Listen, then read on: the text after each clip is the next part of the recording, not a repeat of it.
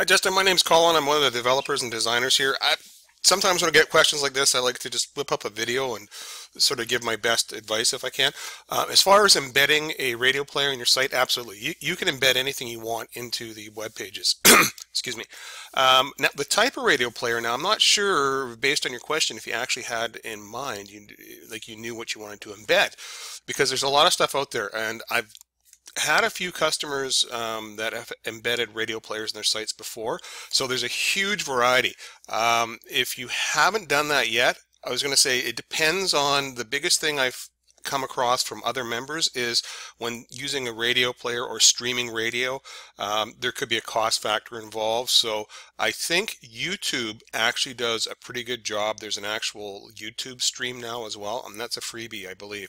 But there are places out there that like the Radio Forge, and if you just do streaming radio players, if you're streaming radio, then there's lots of stuff out there, but just be careful on your costs, because there's some sites that will or some players that can do it for free and others do it per whatever volume and things like that. But other than that, you can embed whatever you want into the site. It will work. You can use change any images in the site. And you can also use Dreamweaver. We have Dreamweaver specific packages for you. And the tutorials, I create the tutorials as well. The tutorials for working in Dreamweaver, whatever image component there is, I have a video demonstration for it showing you how to, change the pictures, update, add, remove, all that sort of a thing. So, and if you have any questions, this is basically how we do, our customer support.